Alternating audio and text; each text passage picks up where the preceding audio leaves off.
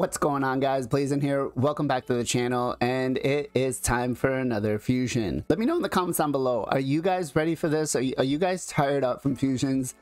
Should you do you feel like it's just too much? Should Plarium just kind of kick it back a little bit with the fusions? Because it does feel like the last couple of fusions has just been back to back to back, but we did get a little bit of a breather this last time.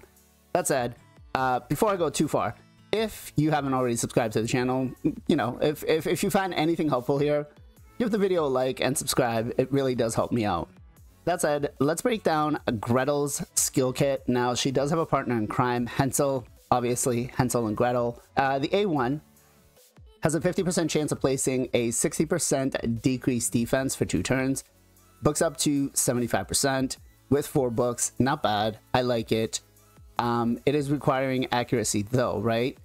If Hansel's on the team, it drops down to a 50% and then it becomes AoE, and then you also place an extra hit. Now, I don't know if the extra hit's going to have a chance to place the decreased defense. I have asked that question and I'm waiting back for an answer. I would venture to say yes, but I don't know how it's coded, right? So if it is that way, then yeah, this becomes a really strong ability. The A2, which I really love, attacks one enemy 4 times, so it's a quad hitter. Now you might be thinking Fire Knight, but I don't think so. The first hit will ignore 10% of the target's defense, second hit will ignore 15, third hit will ignore 20, and then the last one, the fourth one, will ignore 25. If the attack kills an enemy, resets the cooldown of this skill and fills this champion's turn meter. So she resets her own skills if she kills somebody, which with a 4 hitter, if the multiplier is decent and she's got about, I don't know, 1500 attack, as long as it's like a 1.9, maybe a 2.5 multiplier, it's going to be pretty strong, right? And can definitely do some damage. So and that's on a 3-turn cooldown. So she's going to be able to kill somebody, reset her cooldown, and give herself 50% turn meter boost, which means she's going to go, again, almost instantaneously. The A3 attacks all enemy, decreases the turn meter of all enemies by 25%. The only part I don't like here is that, again, it requires accuracy, because the next part of the skill kits here says, if Hansel the Wind Charger is on the same team, decreases the turn meter of all allies by 50% then, right? So this is definitely a PvP move. This cannot be resisted. Not going to work towards bosses, obviously. Then fills this champion's turn meter by 20% for each enemy alive after the attack. The way I read this, it sounds like she's going to have a pretty strong multiplier, or at least I'm hoping, because they want her to go again. So, or at least they're putting in the condition that she'll be able to boost her turn meter back up again on a 3-turn cooldown. So between the A2 and the A3, it's almost guaranteed that she's going to go again, right? Let's talk about the passive. Fills the champion's turn meter by 50% whenever an enemy is granted an extra turn. So if a Rotos keeps proccing off the A1s, right, that's going to come in for you. That's going to work better for you. Merciless sets, right, relentless sets, those kind of things are going to trigger this. If Hansel is on the same team, also fills their turn meter by 50% whenever an enemy is granted an extra turn. And then the last part is, if Hansel is on the team and dies, instantly activates Sacred Ritual, which is the A2 or the A3, sorry. So she'll decrease the turn meter of all enemies, increase her turn meter, and then, AoE nuke everybody down. Overall, I think this fusion looks strong, pending what the multipliers are. I would go ahead and venture and say that she is going to be a fusion that everybody's going to be interested in doing. I mean, the A2 especially, being able to quad hit, there's not a lot of champions that do multiple hits. I think Basilius Roanus is one of them that deals with Rotos, but I think, Inquisitor Shamel is another one that has like a triple hitter on the A3 and hits pretty hard. So I'm excited for this, and I think that it's going to be really solid. All right, then her partner in crime is Hansel. The A1 attacks one enemy, has a 50% chance of placing a weaken for 2 turns. If Gretel is on the same team, basically does what she does, which is decreases the down to a 50% chance, grants an extra turn, and then becomes an AoE. Again, pretty solid. This is more of a PvE move because you're not looking to do any sort of debuffs in PvP. The only exception for him is if they're under debuffs, he places an extra hit. With Gretel is if they have buffs, right? So that's pretty good. The A2 attacks one enemy 2 times, will ignore shield and stone skin buffs. Grants an extra turn if the target kills an enemy. Looks pretty good. Gonna kind of deal with like neck writs, right? Or somewhat, because it doesn't ignore strengthen. So there's not a lot of unkillable things going on in Arena at this point in time. Maybe I might be wrong. I have fallen out of the meta quite a little bit here. But overall, the A2 seems strong, but nothing crazy, right? I mean, Rotos kind of does the same thing. The A3 attacks all enemies, will ignore 15% of the target's defense. Also increases the duration of one random skill by 2 turns. If Gretel's on the same team, it will be a 30% ignore defense, and then it's going to increase all enemy skills by 2 turns instead. And this does not require any accuracy. It cannot be resisted. Pretty solid, actually. So you get a Warlord plus a, nuker type situation here. I like it.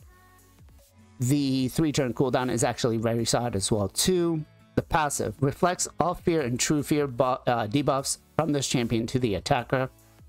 There's not a lot of fears. Like, it's not even going to counter to Ross, to be quite honest.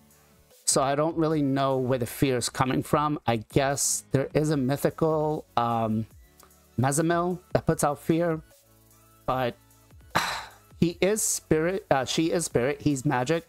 So maybe that's kind of what they're looking to take on here with that. But if this is their answer to Mezamil, it's going to be quite interesting. If Gretel's on the same team, reflects all fear and true fears debuffs placed on her back to the attacker as well. And then the active effect, if Gretel's on the same team and is killed, basically will activate his A3, right? So ignoring the defense, putting on a big nuke, and then locking their skills out. So he does seem pretty strong as a standalone champion, right? Ignoring shields, unkillables, weaken, extra hits if his partner in crime is there. But is he going to be a must-have to go for during the Deck of Fate events? I don't think so. I may be wrong, but I think if I really had to pick one out of the two, I would say Gretel would be the better option. That may change as we see the multipliers. Will I go for both of them? Of course. I do hope that the Deck of Fate event is not going to gimp us with points again. Please, Plarium, don't do that. People were not happy. I won't be happy. And I really don't want to make another FU video, right? Who should be going for this fusion and this partnership? If you have the shards, I would say, or soul stones, because we do know that they're going to do it this kind of way, I would say go for both of them. They seem pretty solid. Again, Gretel over Hensel, in my opinion. That quad hitting A2 is pretty strong.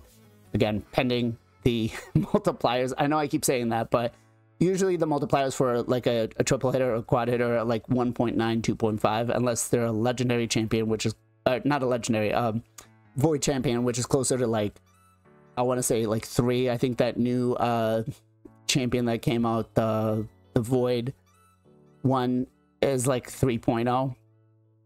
So assuming that that's all done, I think Gretel is going to be a pretty must-do fusion. And this guy, I mean, runner-up, I'll take it if I have it. If not, it is what it is.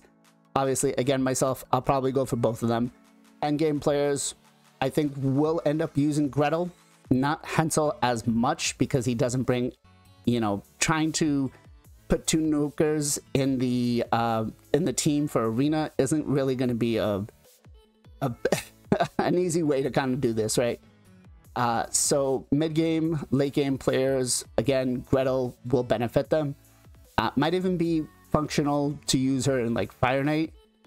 We'll have to see. Wave clears could actually be something she does, right? Because the A2 or the A3 on the wave clears and then the A2 on the boss, that could work. Although ideally you really want a quad hitter on the A1. early game accounts, I mean, if you can do a fusion, you do a fusion, right? She seems strong. She's very, very powerful. I feel like I would give this a double thumbs up and say, go for the fusion, guys, if you can. Is there anything I would change about them? I want to say the passives are good for Gretel. Hensel kind of feels weak source. I feel though that if they changed it to maybe ignore Stone Skin, that would be really good, right? That gives us a problem to resolve with Stone Skin. As for anything else, I really feel like the A1s on both of these champions are good if they're together, even if they're standalone. But I don't like the fact that you have to build the accuracy, because you're not going to be able to build a nuker with like 350, 400 accuracy. Granted, we are probably going to be getting either a 4-star or 5-star soul for her. So there's an automatic accuracy check there that we're going to get, 75 accuracy. But I don't feel like that was actually helpful, right? I think like if they were going to be partners together, since they're going to have them partners together, I think the A1s should just not require any accuracy whatsoever, especially because the A3 doesn't require accuracy. So that's more of an incentive to kind of go for both of them, right? So I don't know. You guys let me know in the comments down below. What do you think? Will you be going for these fusions? I am, and I know Gretel isn't really a fusion, but will be a deck fate. So kind of the same thing, I guess. I don't know, guys. But let me know in the comments down below, will you guys be going for him? I'm kind of excited to play with Gretel. I think that A2 is going to be really, really strong. That said, again, if you guys enjoyed the content, if you found anything helpful, make sure you smash that like button up. Consider subscribing to the channel. It does help out a lot. Lets me know what you guys are really interested in, right? And if you don't like it, thumbs down the video. It's fine. It's fine. If you don't agree with what I have to say, I have no problem with it. Just tells me what I may have gotten wrong. And if I did get something wrong, put it down in the comments down below. As always, if you guys got some time, make sure to join us on Sunday, 2 p.m. EST for the Knights of Teleria podcast, where we talk everything Raid Shadow Legends. We talk about the good, the bad, the ugly. We will be discussing them this weekend on the Knights of Teleria podcast. And as always, much love, much appreciation. Be safe, be well, be good to each other, and I'll catch you guys next time.